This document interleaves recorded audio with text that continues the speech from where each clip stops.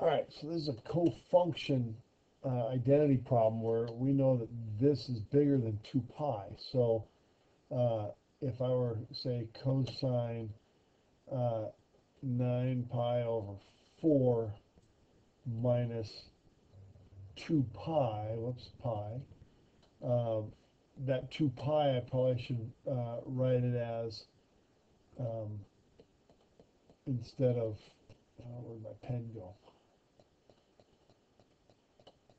Instead of 9 pi over, instead of 2 pi, it'll be minus 8 pi over 4, which gives me the cosine of pi over 4, which we know right off the unit circle is root 2 over 2.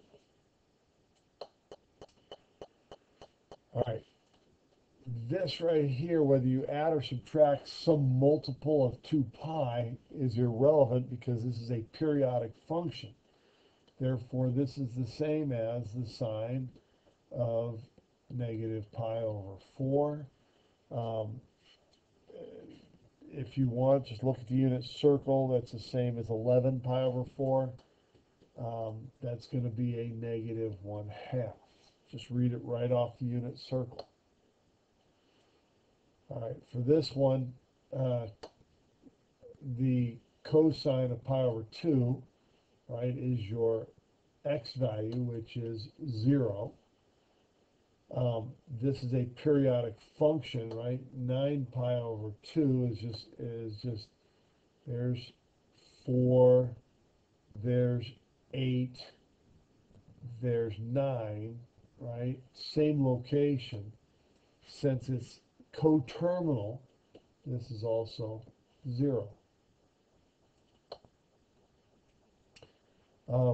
All right, so we're told that sine of t is A, cosine of t is B, tangent of t is C. We know this is a odd function, right? Which means this is the negative sine of t minus sine of t, or negative 2 sine of t. In place of sine of t, we're going to go ahead and put negative 2a, and that's your answer here.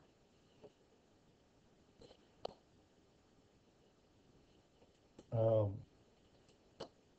this is periodic, so this is just the sine of t minus. This is periodic. That's 2 pi, right? So this is minus the cosine of t.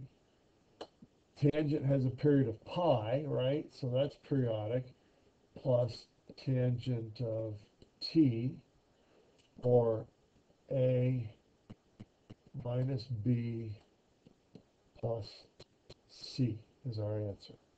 Just by substituting, right? We're putting those, replacing those. I think that's it.